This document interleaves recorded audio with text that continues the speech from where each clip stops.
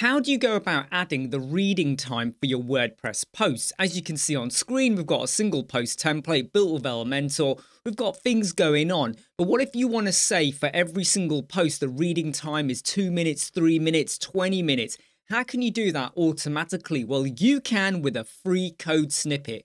And I want to say a big thanks to Luther Harity who pointed this out to me, and there's a link to his code snippet that you can go and get for free in the video description. So let's go and add it. Goes without saying that you got to have the code snippets plugin installed. Click the link, go and copy this bit of code. Click add new to add in your code snippet, give it a title and then paste the code. And the only thing you need to modify is this bit over here. So this is going to say based on your post, for every 200 words, it will then set 1 minute. 200 words is a pretty good value to use. Then hit save changes and activate. That's what's so cool about this snippet. You don't have to go in and now start to manually put in values for every single post. Imagine you got 1,000 WordPress posts. This will automatically detect and work it out for you. I'm editing a Elementor single post template, and basically what I'm going to do next, you can do anywhere, even on your standard WordPress post. What you're going to do is stick in a shortcode, and all it is read-time. That's literally it. And look, it now says read time 2 minutes. Go back to my example post and you can now see read time 2 minutes. That was done with a free code snippet, so you don't have to sit there manually working out on a calculator. Big thanks to Luther Harity. Hey, I'm Imran Squadron. I hope you like, subscribe, share and follow. I'll see you soon.